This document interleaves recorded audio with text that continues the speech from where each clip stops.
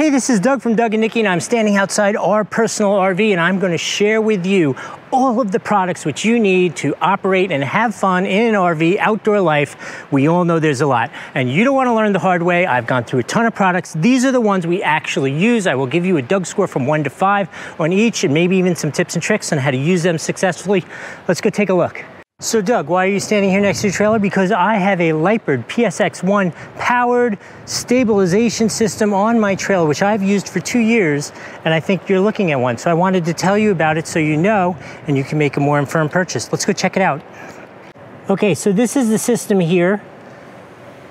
All I need to do to use it is press this button. Look at that. How nice and easy is that? That's it. That's all it is. We are now stabilized in the front. I have one all the way in the back also. I have used this for 2 years now, everywhere, reasonably maintenance free. I mean, I make sure it's clean, that kind of stuff. But outside of that, I have absolutely had no issues with it whatsoever.